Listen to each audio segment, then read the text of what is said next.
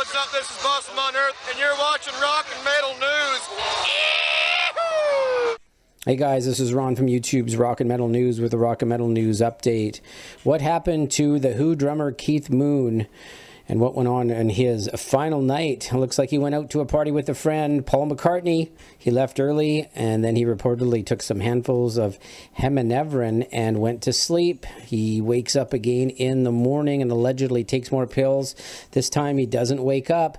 Well, AXS TV is putting out a documentary on his final day on their Final 24 series. It will play on Wednesday, September the 3rd at 9/8 Central. So this should be an interesting show, so check that one out. This is Ron from YouTube's Rock and Metal News. Thanks for tuning in.